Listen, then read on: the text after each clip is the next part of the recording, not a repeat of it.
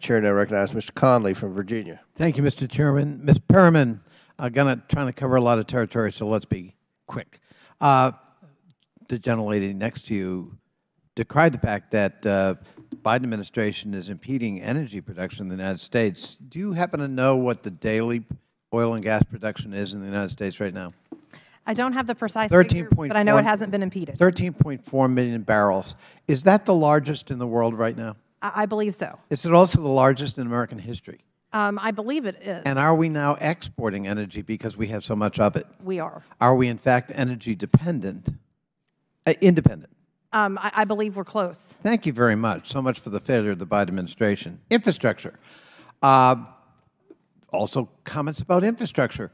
Did the Trump administration have numerous infrastructure weeks?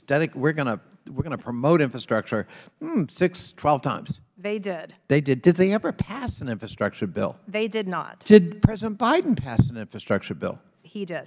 Is it also the largest infrastructure bill in American history? The Biden-Harris infrastructure bill is the largest in American history. And pretty comprehensive. It covers lots of different kinds of infrastructure. Is that correct? Many infrastructure and lots of investment. Right. Now, Ms. Moby has an interesting revisionist history with respect to foreign policy, which happens to be my beat. So let's visit foreign policy. Decrying Afghanistan. So I gotta go back in history, because I remember in my other committee having Ambassador Khalilzad, who was the negotiator for President Trump on Afghanistan.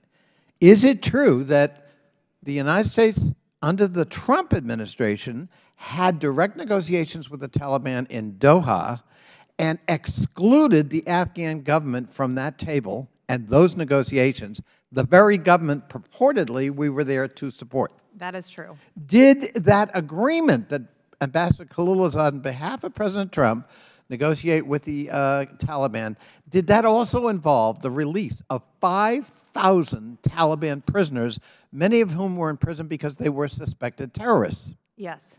5,000. Have I got that right? Those are the figures I'm familiar with. And did that agreement also actually stipulate a full and complete withdrawal of U.S. troops by May of 2021? I recall that it did. Right. And did President Biden inherit all of that? And more. And did he try to extend the withdrawal to buy time to avoid the very chaos, unfortunately, we experienced? That is what I understand. And do you think it would be fair to say that actually, if we're decrying what happened that summer, we might want to look at the antecedents and the discouragement and the demoralization of the Afghan government and military from resisting the Taliban, given the fact that the sponsor of the Afghan government, purportedly the United States, had clearly abandoned that government? Would that be a fair statement, do you think? I believe so. Okay.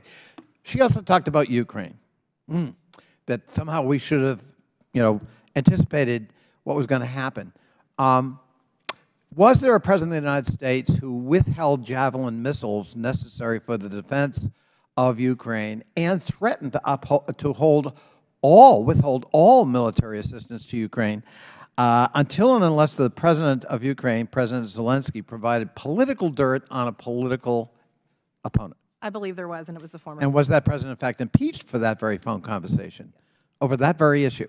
Yes. And would it be fair to say that that development, that threat, and that withholding of weapons might be construed, if you were Vladimir Putin in the Kremlin, as a sign of weakness on the part of Ukraine and a sign that maybe the United States wasn't going to be there should something bad happen between Russia and Ukraine?